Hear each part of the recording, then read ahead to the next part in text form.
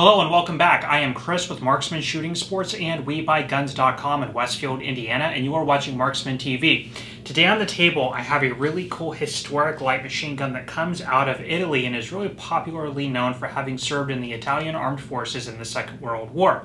This video is going to be a historical and technical overview of this firearm. We're not going to do any shooting in this video, but I might do a video like that at a later date. But I wanted to go over the historical relevancy of this as an Italian small arm, its development, and of course take a technical look at how it functions and operates. If that sounds interesting to you, please stick around. That's coming up now. Okay, so taking a look at the Breda Model 30, if we really start back with the company Breda itself, it had humble beginnings dealing in the locomotives industry prior to the First World War. They had a lot of really skilled engineers, technicians, machinists who could make these finely tuned and milled and machined parts for the locomotives industry. Now, when the First World War would kick off, this would be true in Italy as well as every other country around the world. There's examples of this in the United States in the Second World War specifically, where you have jukebox manufacturers, sewing machine manufacturers, automotive manufacturers getting roped into the war effort. This was true in Germany, this was true in Japan, and this was of course also true in Italy when the First World War would kick off. Now, Breda would be roped into the war effort to help Fiat, which was manufacturing the Fiat Ravelli 1917 heavy, it's Maxim-derived, heavy, water-cooled, belt-fed machine gun. The armaments in the Italian military in the First World War really centralized around the stationary heavy machine gun being supported by light infantry with their Carcano rifles. There wasn't really any type of employed light machine gun role at the time. You did have things like the Villaperosa, which was a modified aircraft firearm. You had things like the SIA 1918, which was a quasi, I guess, somewhat maneuverable variation of their machine gun, but there was really no light machine gun role or light support weapon that could be easily maneuverable with the squad as it was advancing. Now, technology in this regard was actually, there was somewhat of an arms revolution happening around the world. We talked about this when we looked at our Japanese Type 11 video several months ago, but Japan was coming into this fold with the squad automatic or light machine gun with the Type 11. You have Great Britain with the Lewis gun. You have the Danish Madsen. You have the American 1918 BAR. You have, through the 1920s, France with the Châtellerault light machine guns. You didn't really have anything that would fit this type of support role in the First World War. Now, the war would come to an end, and just like every other country in the interwar period through the 1920s, Italy would want to revamp their armament. So, Breda, who had been spending, several years during the First World War learning on how manufacturing of military armaments, war materiel was working, getting experience in building and manufacturing firearms, wanted to come up with a new weapon system that would fit the light support role within the Italian military. Now, two engineers at Breda, one is Cesare Sonaccini and the other is Battario Catelli. I don't know, I totally mispronounced, but I got the hand gesture, so give me a little bit of a room there on that one. They came up with a variation of a light machine gun called the C5, which was later the Tipo 24, which became the Modello 24, which got evolved through the 1920s into what was actually officially adopted by the Italian Armed Forces as the Breda Model 30. Now, what you see before you is essentially the light automatic weapon. It was chambered in 6.5 Carcano, and which was the standard issue cartridge at the time. There were different variations of this. So there was the the Breda Model 35, which was adopted for Costa Rican contract, which actually is what we have here. And then there was a variation manufactured in 7.35 Carcano, which prior to the onset of the First World War, Italy was looking at changing from the 6.5 to the 7.35, as the 6.5 was deemed to be a little bit anemic. Similar thing was happening in Japan with the 6.5 to the 7.7. By the time the war had spurred up, they had to kind of scrap that idea and go back to a lot of their 6.5 armaments that they had stockpiled. So you had this weird mix of 7.35 and 6.5 armaments. The same was true in the Breda. They existed in the two calibers, but the 7.35 was way more rare and harder to come by, at least today. But it was basically meant to be carried by one person within the rifle group. You would have one of these issued to a rifle group. You would have about 24 to 27 issued at the battalion level. And it was actually really meant to be the backbone of the squad, supported by Carcano rifles again. Now, Italy had moved into a new heavy machine gun, the Model 37, and that as well as the submachine guns that were being produced by Breda were not built in sufficient numbers to make that big of a difference. Really, one of the game changers, although it's somewhat of a dog of a machine gun, was the Breda Model 30 being employed with the riflemen in support, who were all personally trained on the use of the Breda machine gun, specifically in reloading. Now, between 1930 and 1945, about 30,000 of these would be produced, and it would first get its baptism by fire in the Italo-Abyssinian War of 1935-1936 with the invasion of Ethiopia.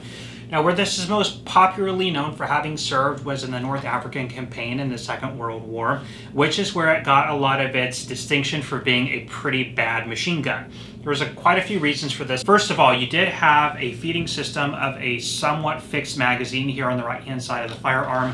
The assistant gunner could open this magazine, which would hinge over right off here to the right-hand side, and then charge it with a 20-round stripper clip, would then close the machine gun, charge the machine gun. It did fire from the closed bolt and then commence firing.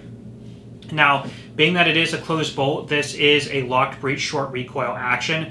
It did have a lot of problems with cook-offs because when you have a closed bolt machine gun, you do have a typical issue with heat. They did employ a quick change barrel system with a little lever on the left-hand side that could be thrown down and the barrel removed for quick changing. Because of the closed bolt nature, this was actually intended to have a barrel change about every 250 rounds. Also, being a closed bolt lock breech machine gun, it did have a slow cyclic rate of about 400 to 500 rounds per minute, which actually, combined with its necessity to be reloaded after 20 rounds, led it to be a very, very slow rate of fire. So again, you had everybody in the rifle unit was trained on how to quickly reload the firearm because quick magazine reloading was essential to keeping this thing running at a relatively reasonable combat rate of fire for support purposes. There were positions where this would be used mounted on armor and things like that where it was not actually easy to reload, and in those sort of circumstances it was not really that effective of a machine gun beyond a typical, rifle fire or anything like that. Now, there were a lot of openings in the machine gun as well. On top of the magazine, there was a window that the support gunner could look through to see how much ammunition was left. This was a design flaw in the French show shot as well, so they should have really taken notes from that. So this would lead to a lot of grime and dust, especially in African, sandy conditions. On the left-hand side, you did have a feed port with a dust cover that would close, but unless you wanted to, keep it closed, but you keep dirt and grime and the elements out of the machine gun, the problem is when you employed it into combat, you had to remember to open that dust cover, because if you didn't, you could get catastrophic failures as you couldn't eject spent casings out of the firearm. Additionally, this one does not have it because this is a Costa Rican contract, and I'll talk about that in a minute. You would have an oiler right up here at the top, which would be filled with a high viscosity oil to lubricate rounds as they were being fed. It did have very violent early extraction, which could cause to case head separation and things like that. So the necessity for oil was vital to keep this thing running, but oil, when it builds up inside the action, does become a magnet for dust and grime and debris as well. That, coupled with a lot of large openings into the receiver at the firearm, could also lead to pretty severe stoppages. Now, the Costa Rican firearm on the 7mm Mauser did not have necessity for an oiler. That's why there's none on this top cover. This is a Costa Rican contract, model 1935. This one particularly is serial number 39. All the Costa Rican contract number guns I have seen have been 1 to 2 digits, so I think probably only a few hundred were manufactured for Costa Rica, making this a pretty rare firearm. At the same time, Breda had been manufacturing an automatic rifle for Costa Rica as well around the same time, 1935.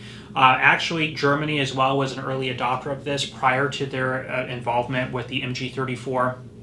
It was the MG099I, I believe, and Germany had taken advantage of that as part of their rearmament, going back into rebuilding their armaments prior to again their adoption of the 34, the 42, and all the other weapons that they had come up with. But again, this did see early German service as well. So that basically sums up the historical overview. Let's go ahead and bring in the camera close and take a look at the technical aspects and the function of this firearm. Okay, so bringing in the Breda Model 34 close. For a close-up here, let's talk about function and disassembly.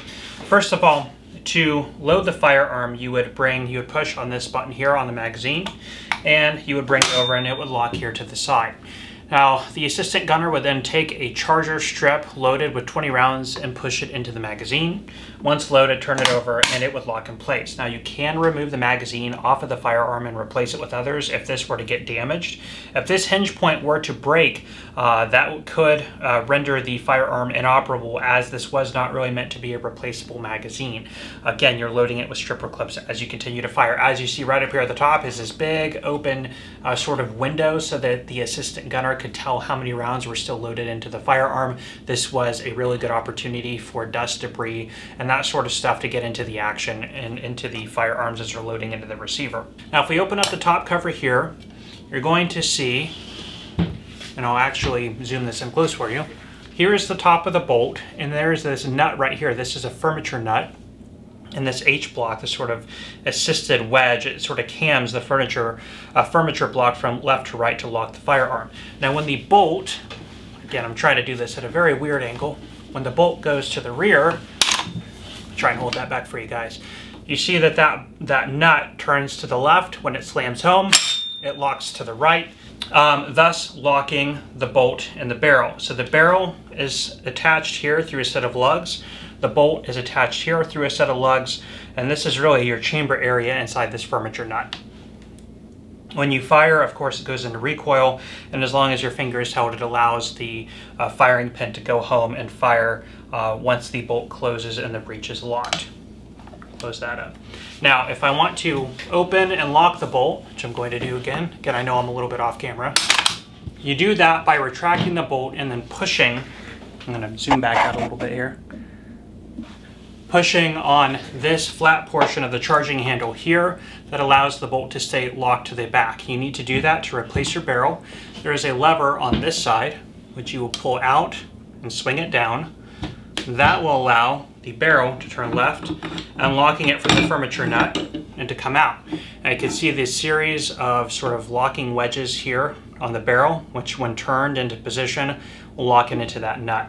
Now your sights up here at the front are fixed as mentioned, so as you replace your barrels, your zero is obviously going to be affected by that.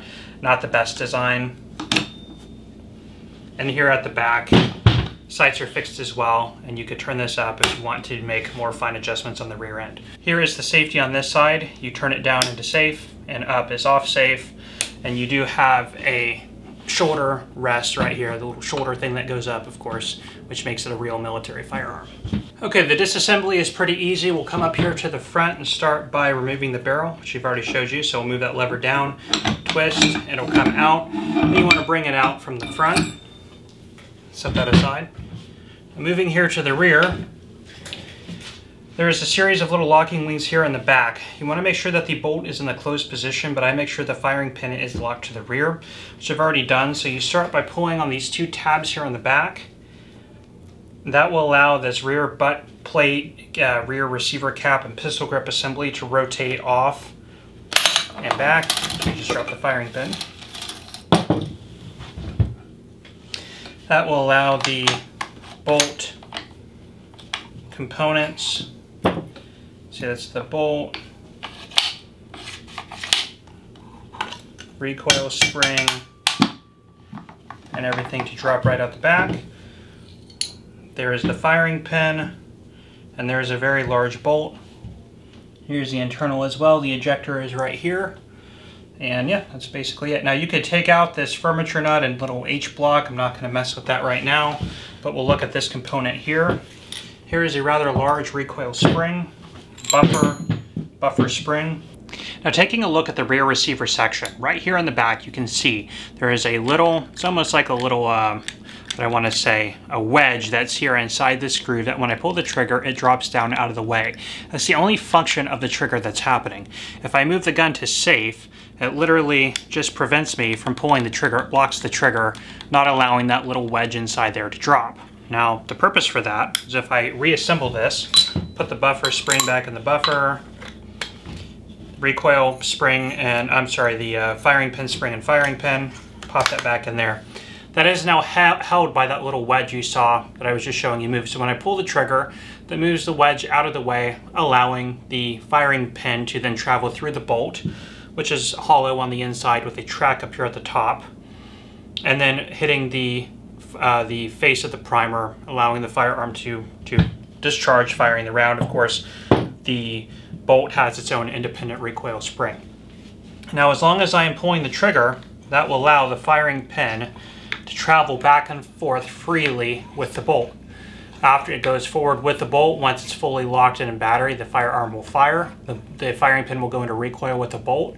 As long as I'm holding the trigger, the firing cycle will continue until I'm out of ammo, in which case it'll just stay forward with the bolt, or if I let off the trigger. If I let off the trigger, it stays locked to the rear, but the bolt will continue under its own independent recoil spring back into battery, will lock into the furniture nut with the barrel, thus having chambered a round off the magazine, and it's ready for another round. So if you want to fire in bursts or try and get single shots, anything like that, that is essentially how it works. So the firing pin has its own, I guess you would call it a sear, which when you pull the trigger allows the reciprocating nature of the firearm. It's funny because a lot of semi-automatic conversion closed bolt machine guns work under this exact same principle. Okay, it's like with their own slam fire firing pin. Firing pins typically housed inside the bolt, but they have a second slam fire mechanism that's actuated by the trigger group, rather than the entire bolt being locked to the rear, which is typically what you see on an open bolt machine gun. So as you can imagine, this was a very difficult and time-consuming machine gun to manufacture.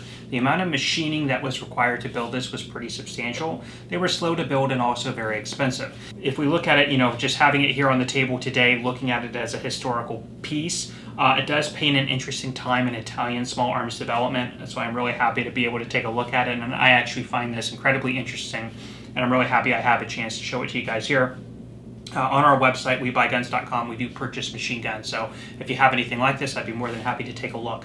I'm going to leave you guys off with those thoughts. If you have any questions, please leave those down below in the comment section. If you enjoyed this video, please let me know by hitting the like button. Also consider subscribing, as we do post content like this pretty regularly, and hit that bell notification button. I'm going to leave you guys off there. I am Chris with Marksman Shooting Sports and webuyguns.com in Westfield, Indiana. You are watching Marksman TV, and I will see you next time.